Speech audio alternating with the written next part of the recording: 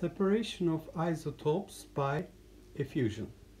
A vessel has porous walls containing very many tiny holes. Gas molecules can pass through these holes by effusion and then be pumped off to some collecting chamber.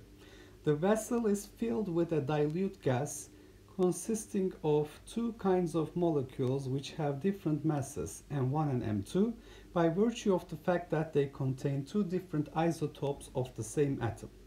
Let us denote by C1 the concentration of the first type of molecules in the vessel, C2 by the concentration of the second type. The concentration is the ratio of number of molecules of type I to the total number of molecules. These concentrations can be kept constant in the vessel by providing a steady flow of fresh gas through it so as to replenish any gas that has effused.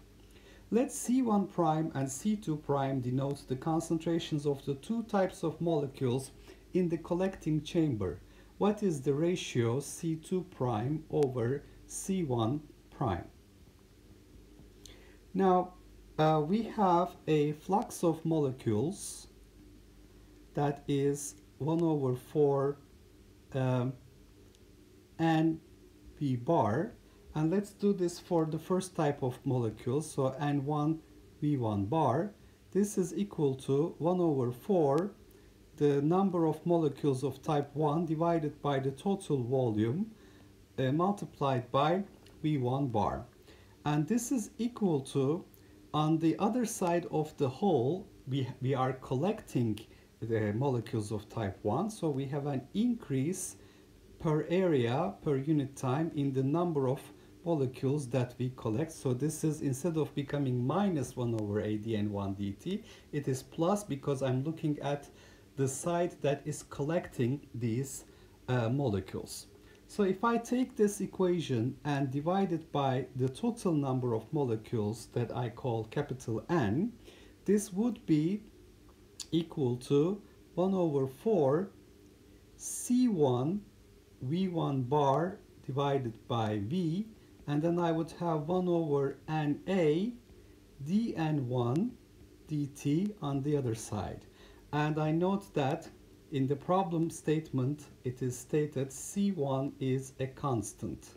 So we are replenishing any gas that was lost during the effusion process. So if I rewrite this equation, 1 over 4 C1 V1 bar divided by the total volume V, and I multiply it by NA, I multiply it by dt, and here I have 1 over NA dN1, and I wait for some time from t initial to t final. So let's take it from time 0 to t.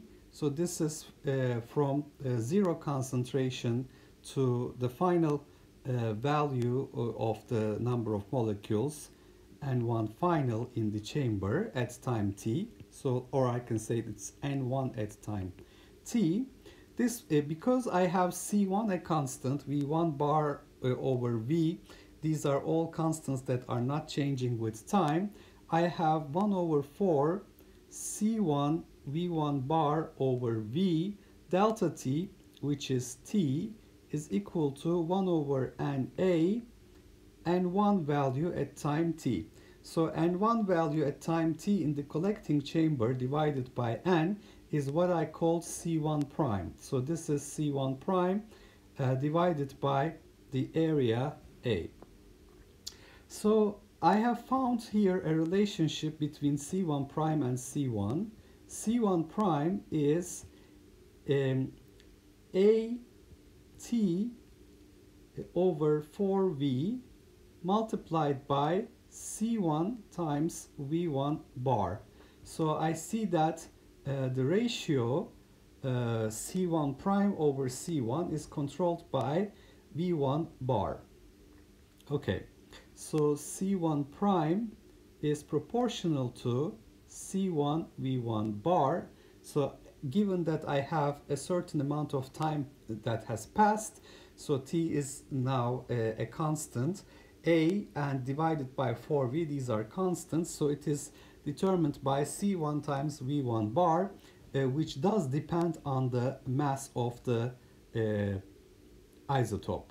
And similarly, using the same arguments here, I can say C2 prime will be proportional to C2 times V2 bar.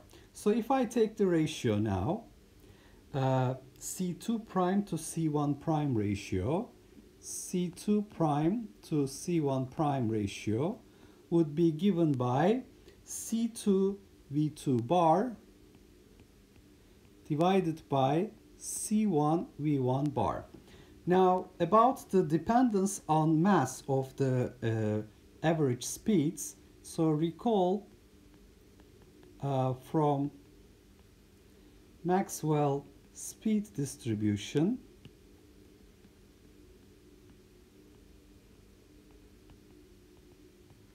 the correct value for V bar is square root 8 kt over pi m. But anyway, what you really need to remember here is that V bar is proportional to square root kt over m. So using this proportionality here, C2 prime divided by C1 prime would be equal to C2 divided by C1 multiplied with square root kt over m2 square root m1 over kt. So square root kt's would cancel. I have constant temperature. So this gives me C2 prime divided by C1 prime is equal to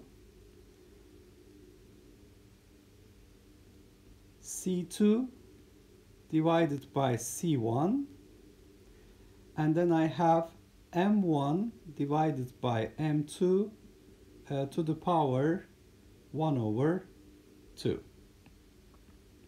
So the concentration of molecules collected in the chamber will be depending on the isotope mass, and you can see here due to the difference between the two masses, the concentration of molecules that I collect on the other side of a certain type will be different from the other one.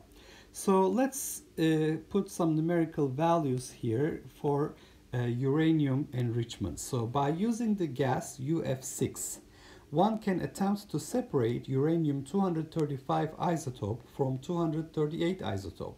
The first of these isotopes being the one useful in the initiation of nuclear fission reactions. The molecules in the vessel are then uranium-238, F6, which is 19 atomic weight, and 235 version. The concentrations of these molecules corresponding to the natural abundance of these uranium isotopes are for 238 99.3% and for 235.7%. Calculate the corresponding ratio 235 to 238 concentration of the molecules collected after effusion. Express the result in terms of the original concentration. Now I need to calculate the molecular weights for the UF6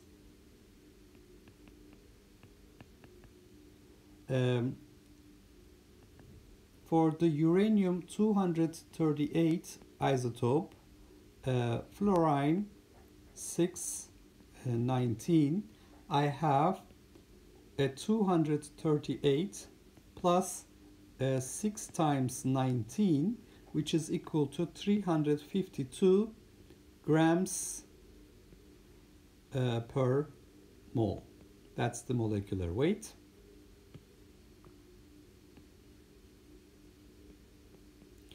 And for uranium-235, fluorine 619, I would have 235 plus 6 times 19, which is 349 grams per mole. So using my result from part A, C2 prime over C1 prime, so what I was trying to find is 235 to 238. So C235 prime divided by C238 prime will be equal to the original concentration 235 divided by 238 multiplied with square root of m2 over m1. So square root of the 238 version is 352 grams. That's the molecular weight, divided by 349.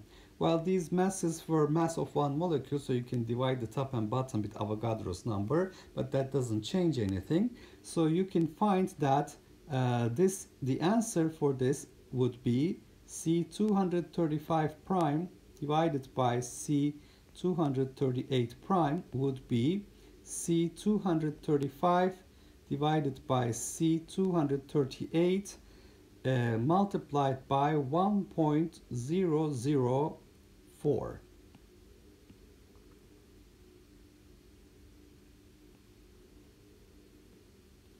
So you can see that the concentrations are changing as a result of the effusion process. So let's summarize. We're looking at the separation of isotopes by effusion. Now, first I looked at the particle flux for type 1 and type 2 molecules. For type 1 molecules, it's 1 over 4 number of molecules of type 1 divided by the volume V multiplied by the mean speed per molecule of type 1. This is in the collecting chamber 1 over the area of the hole dN1 dt, and it's positive because the number of particles in the collecting chamber are increasing. So if I take this equation and multiply with 1 over n, and 1 over capital N becomes concentration, and n is the total number of particles, remember. And if I look at this equation and take dt to the left hand side, I see that because it's mentioned in the problem C1 was kept as a constant, 1 over 4 C1 V1 bar is not time dependent, divided by V. This integral gives me just the time delta t, which is t, because I've integrated from 0 to t. Initially, I had no molecules in the collecting chamber, and at time t, I have n1 at time t. So I have the right-hand side integrated from 0 to n1 at time t. I obtain C1 prime divided by A on the right-hand side. So I see that C1 prime is proportional to C1 times V1 bar. So given that I have allowed a time t for the molecules to effuse through these holes, I would have the same constant of proportionality, AT over 4V, for C1 prime and C2 prime. So I find that they're just proportional to the original concentrations multiplied by the average speeds. So I recall from Maxwell's speed distribution, V bar is square root 8 kT over pi m, or I can use the RMS value, square root 3 kT over m if you wish. And in any case, V bar is proportional to square root kT over m. So when I take the ratio C2 prime over C1 prime, it is C2 over C1 multiplied by square root m1 over m2. And here is an application for uranium enrichment. So what we're trying to do is we're trying to separate uranium-235 from uranium-238. 238 is the most abundant one. 235 is naturally 0.7%. So this is the first of these isotopes, uranium-235, is the one that is useful in the initiation of nuclear fission reactions. So what we're trying to do here is try to increase